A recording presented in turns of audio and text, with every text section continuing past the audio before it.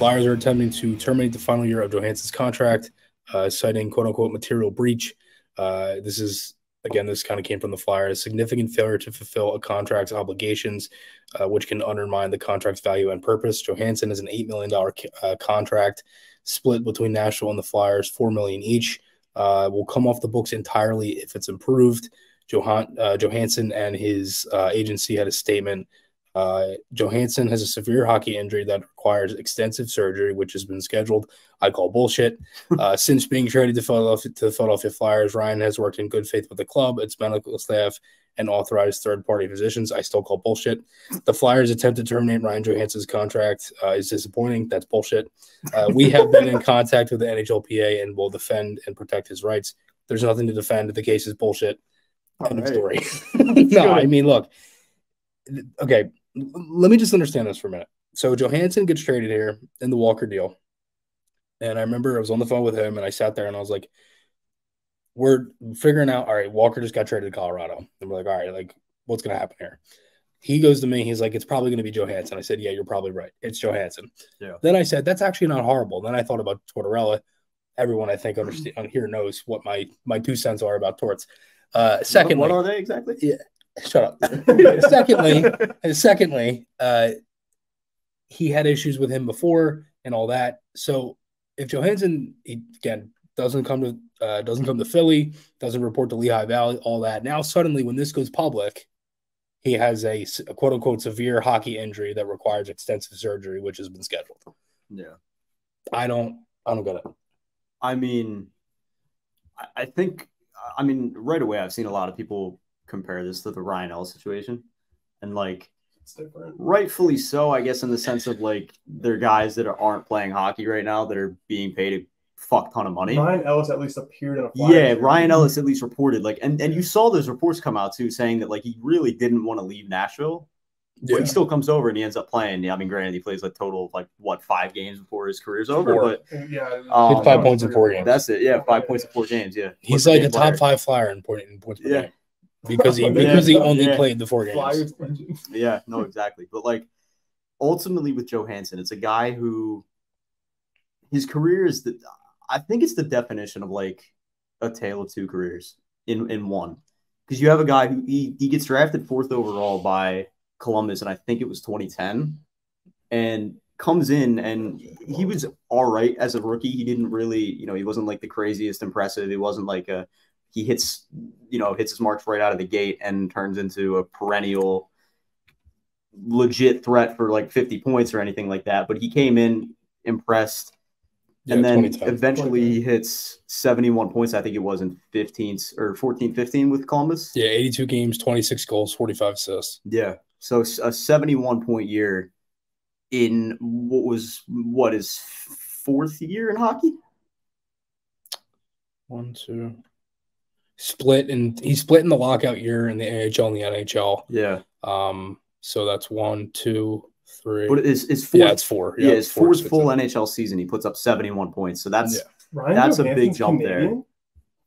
There. That's the biggest headline of this whole thing is that he's Canadian. He's from Canada? No way. I didn't know he was Canadian. Holy. What did you think he was? I thought it was like Swedish or something. Like Johansen. Johansen's like a super. Usually that's like Johansson or something. Yeah, like Marcus Johansson. Like, I just figured we were all Americanizing it.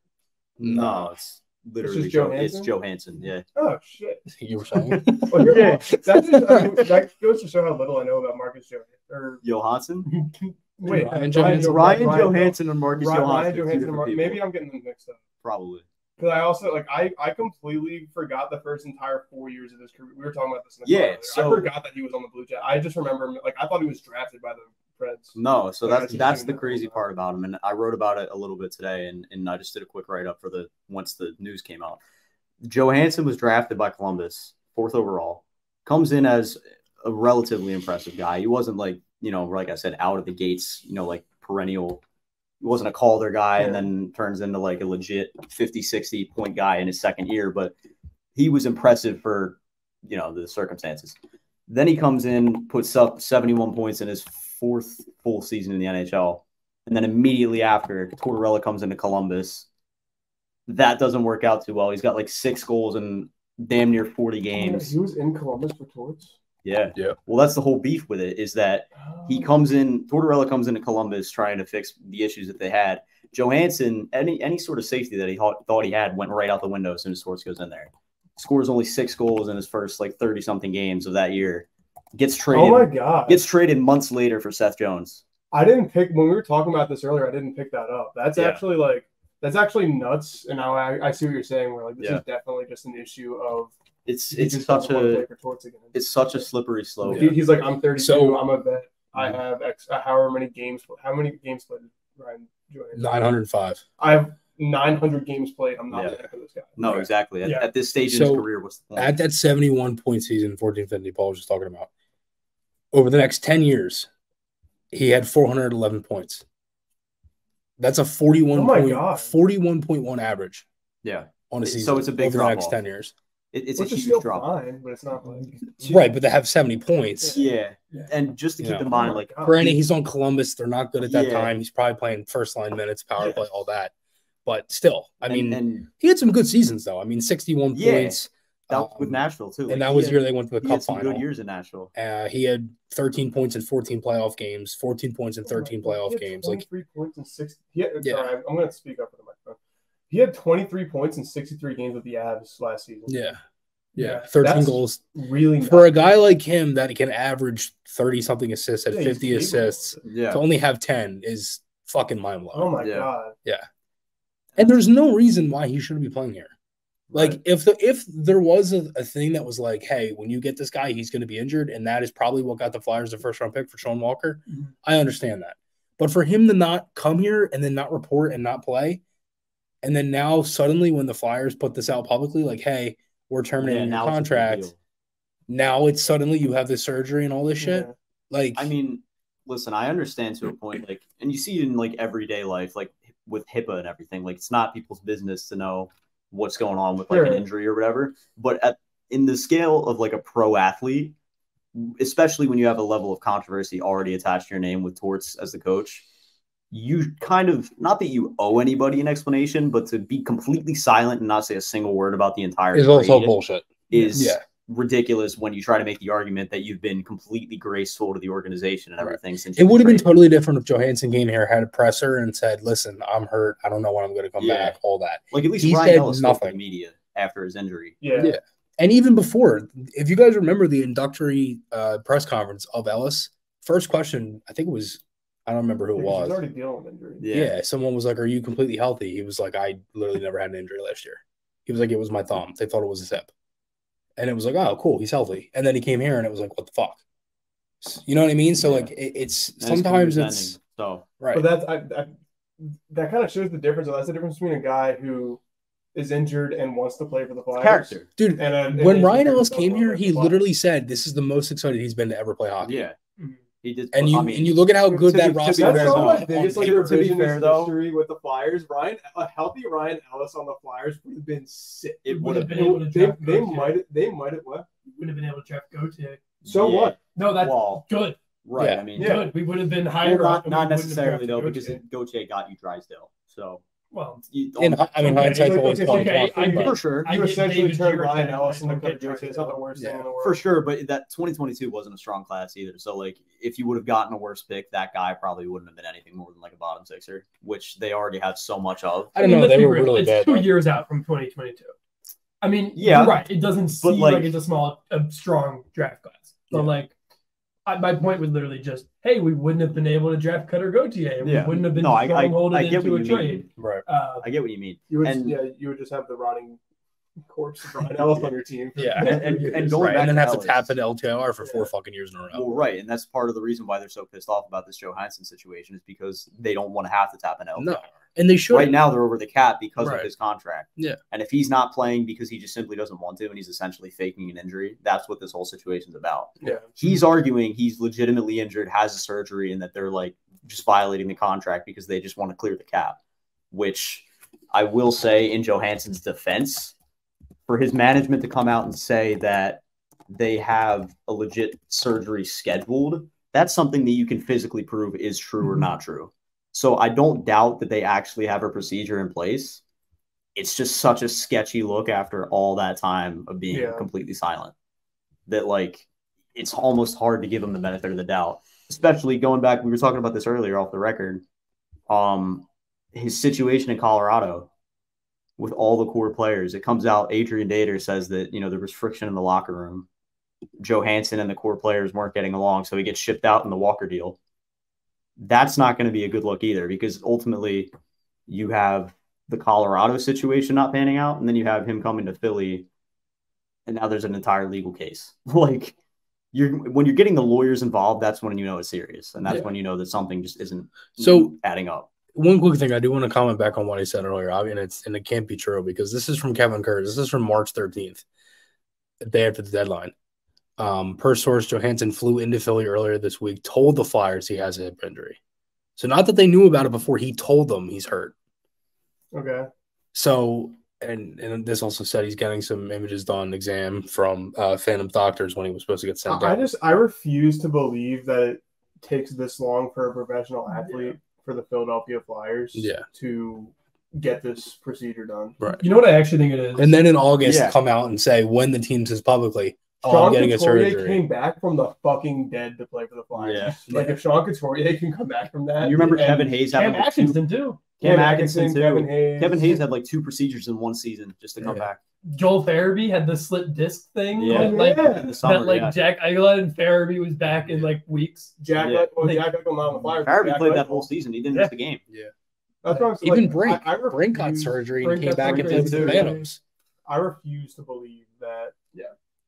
And this is in March, dude. This is March. He said, told the Flyers he has a hip injury. Realistically, what I think it is, he said, "Oh, I don't want to play for Torts. I don't want to play for a team that's well, I guess we were in a playoff position then, but a team that's not viewed as a playoff contender. Right. I'm gonna get a way out of this playing, but I still want to get paid. Mm-hmm. Oh, I've got an injury." And then he probably figured, fuck it, I'll tell them I'm hurt. I'll go. It's the deadline. There's 20-something games left. I won't play. They'll terminate my contract and buy me out, and I'll sign with a team. That didn't fucking happen, because the Flyers were probably like, fuck you. We're going to get some sort of settlement in the NHLPA and whatever third party that comes in involved. I think the lines are a little bit blurred. I think you guys are both kind of on the same track, but like ultimately, if we're really playing the speculation game, I think the most likely outcome is that Johansen genuinely was hurt in Colorado by the time he came here. But if he recognizes that Torts is the head coach and he can just sit at home and make money, he's not going to be as proactive about getting a procedure to fix whatever injury he has. So that way he can just collect the check. You know what I mean? Like, he's not going to want to report the play under Tortorella. He's not going to want to play in the AHL at the age of 32 with like maybe 2 years left in his actual career. Apparently not enough in his eyes, because he's not playing at all. So he must think he's cooked. I don't know. That's the argument that he's making. He's essentially saying, I'm too hurt. I can't even play anymore. I'm cooked. You have to pay me my money. And if that's the case... Please, Chris Pronger. Yeah, right? Like, if that's the case, then, I mean, I don't know. I think it's probably a little bit of truth in his favor, but I think the Flyers definitely have a case on their hands, too. So we'll see how it plays out. I think they should just Chris Pronger him and move on. I love Chris Pronger. Yeah, that's the thing, though. Why do you, financially, why would they want to do that? They already have that headache with Ellis. Yeah. They're already buying that guy. Pronger wasn't on the books, was he? Pronger had he was. Oh, shit. He was out in 12. They traded his contract in the summer going into 15. Oh, never mind. Fuck that. They got Sam Gagner from the Pronger deal. Flyers legend Sam Gagner. Yeah. Yep. I don't know. I don't know what to do about it. But it's just the shitty situation that the Flyers have again found themselves in. Yeah. Well, hope the worst comes to him. Not like that's crazy. Not like physically, but like contract wise. Like, I hope he just doesn't get paid, or the NHLPA is like, all either right. you. I hope he misses out on millions. That's under the assumption that he's actually blowing this out of proportion and just refusing to play. Yeah, absolutely. So if he's legitimately hurt, though, then why wasn't he communicating that with the Flyers? Why did it go from March 13th to fucking August 20th? Yeah. I mean, so I hope I have a hip injury, or I hope whoever the governing body on this is says either you play or you don't get paid, and then we have to see his miserable ass in Lehigh for a whole season. He's not going to report the Lehigh. There's no way. Him and Kolosov. There's no way. Yeah. that would be fun. The Pronger deal, going back to that, I want to mention that. That was June 27th of 15. They traded Grossman and Pronger for Gagne and a 2016 fourth. So it was a cap dump, and that's probably what they're going to have to do at some point moving forward. Briere's going to have to get them out of cap hell because unfortunately they're in it again. Is this the last year of the contract, the Johansen contract? Yeah. So just sit on it for a year. Right. But again, why do they want to do that? Right now they're over the salary cap. Yeah.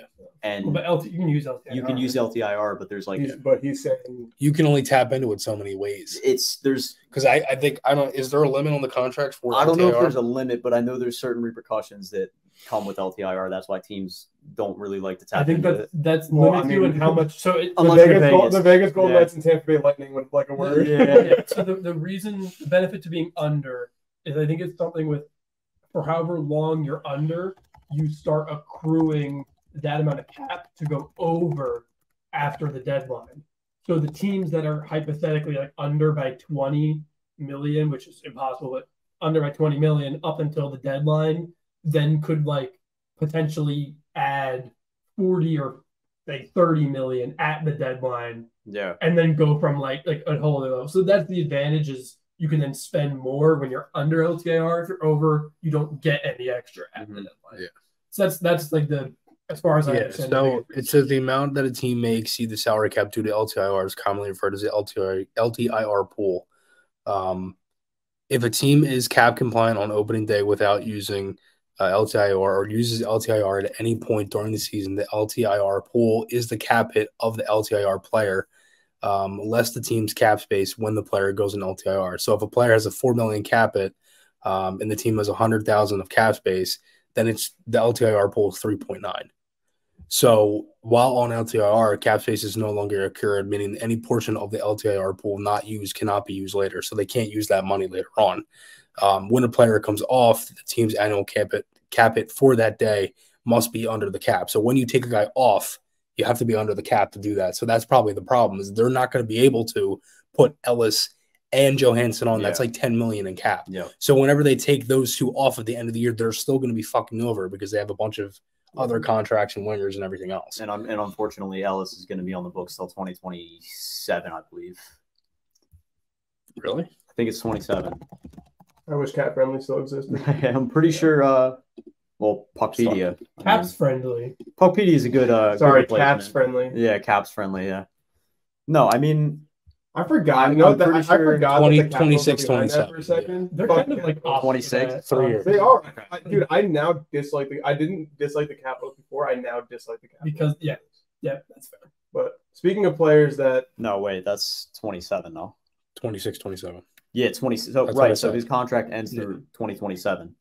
26, 27 is when it ends. Yeah, so that's another 3 years with Ellis on the books. God. The only thing I will say, though, is it's a good thing they have the draft capital they have.